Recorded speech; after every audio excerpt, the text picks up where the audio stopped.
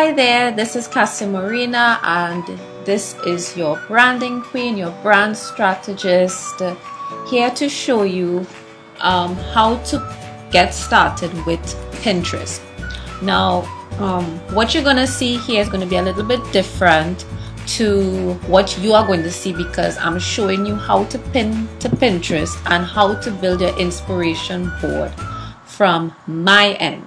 For you, you will see something else. When you land on Pinterest, you would see a whole feed of different things they would show you. Right now, what you're seeing is my profile, and I'm going to start from here, right? So when you begin branding with CDB Design Studio, you'll get your welcome email that will tell you exactly what to do, and it would link you directly to my page, and it will take you right here, or at least it should. And when you land on my page, you'll see a follow button. You need to follow that button, so then I can come in and add you to the secret Pinterest board where we would both collaborate. Mainly you would be doing a lot of the pinning, I would be doing a lot of the eliminating and helping you to figure things out when we do meet, before we actually started the design part or the design phase of the whole process, right? So when you reach here, you should see a button somewhere to click follow, and then you follow me. Just send me an email or just communicate with me somehow that you follow the page, just in case I miss it, and then I'll add you to the secret Pinterest board, and then you start pinning. Now, one of the things you want to start pinning is items or logos in your industry. So let's say you're a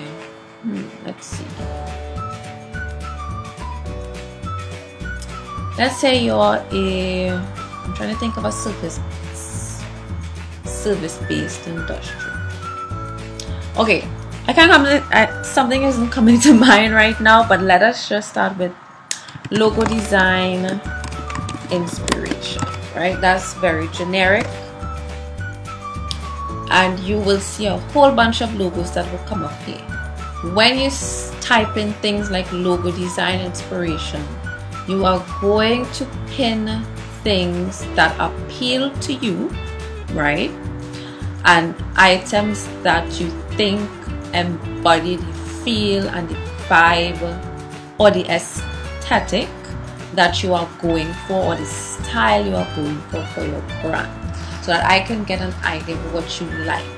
Right now, I always talk about finding the balance between what you like and what works for your industry. That's where I would come in, but I still like to see and have an idea of what you like, because design is so subjective and art on a whole is subjective. It's still good for the designer to know, so they can gauge, okay, they're not gonna like this because that's not their style, right?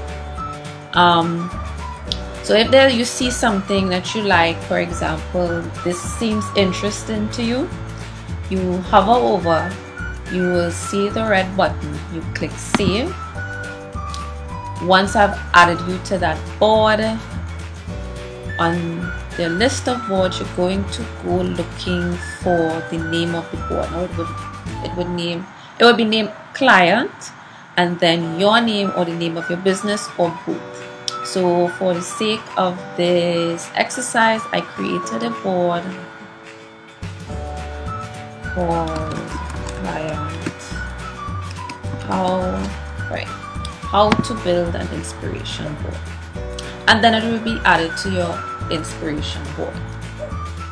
And then you keep going and you keep pinning stuff, and it's ideal to have at least 5 to 10 items, not too much, and with a good mix of visuals.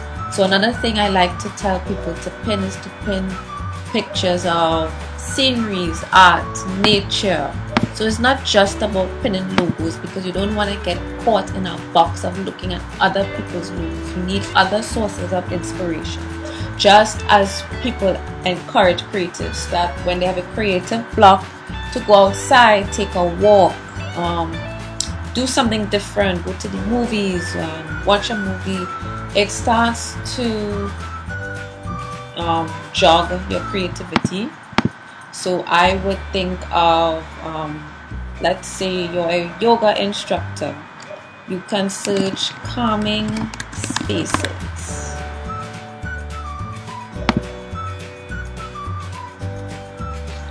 And then you go down and you find images that you think has a really interesting color palette. This one is just pretty plain. It's just more or less shades of teal and white. You're not gonna get a very interesting color palette there, but this one has an interesting color palette that you can save and add to the board. Right, you just click save and that's it. I'm going to show you a couple other examples. You see right here, you're already getting a color palette, but it's pretty monotone, so you want to get something that has at least 2 strong colors or even 3 strong colors, and the other 2, because we usually use a color palette of 5 colors. You can do more, about 5 or 6, but most times we end up with 5. But to keep it interesting, find pictures with a little more range and not too monotone. Okay, so that's it for searching calming spaces. If you have a boutique store, you can try high-end fashion or high-end fashion. We'll try that.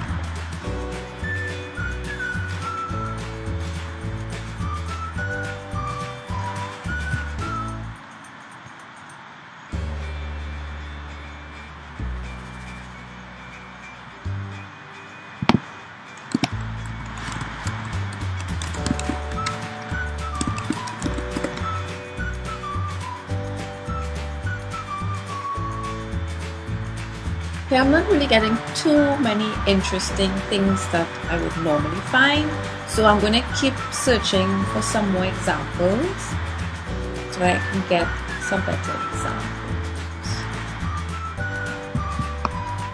I will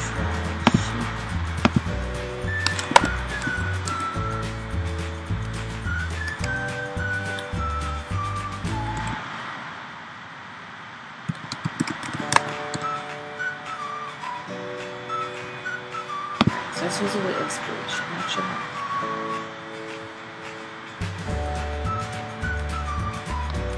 What you would notice a lot with high-end, that the high-end tends to use black and white a lot, right?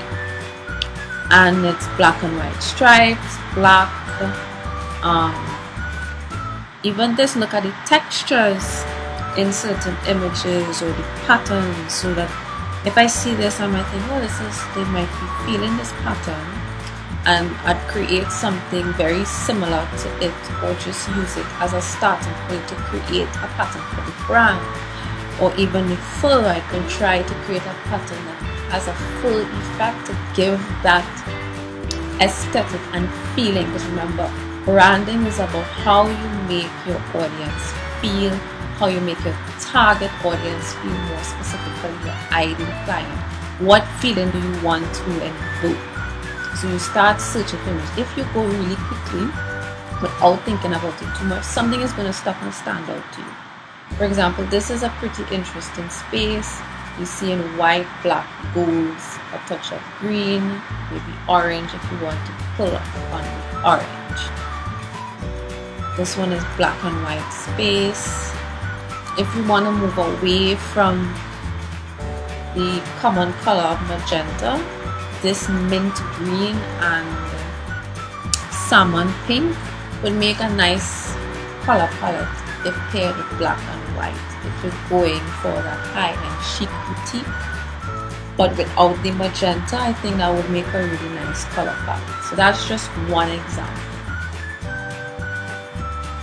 This has an interesting color palette. So all depends on what you are going for, but it has to be a balance between what you like, what you are going for, and what is going to work for your industry.